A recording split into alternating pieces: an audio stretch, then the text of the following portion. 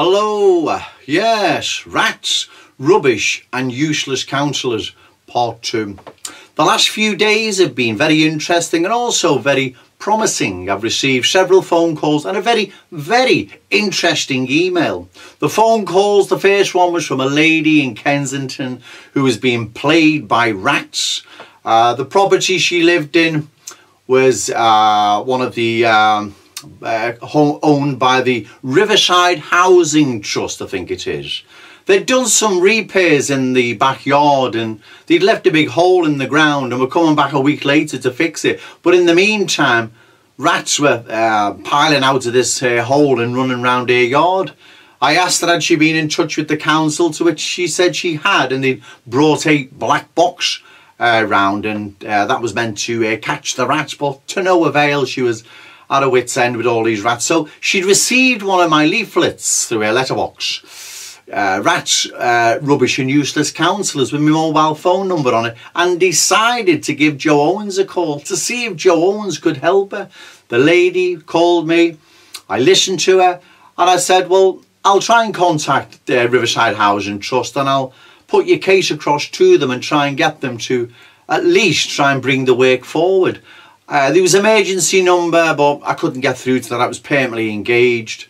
So I emailed them.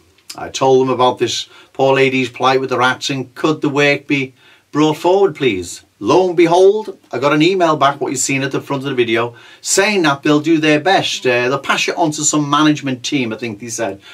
And they'll do their best to bring the work forward. So there's a little success for Joe Owens. I'm now connecting with the residents of Kensington. I'm now communicating with them. They're now ringing Joe Owens up. Also yesterday there was an elderly lady called, felt sorry for her. She was being plagued by antisocial yobs next door to her, and I explained there wasn't much I could do and whatever. I did feel like getting some of the lads, getting in my car, driving down there, knocking on the door and say, hey, fucking behave yourself.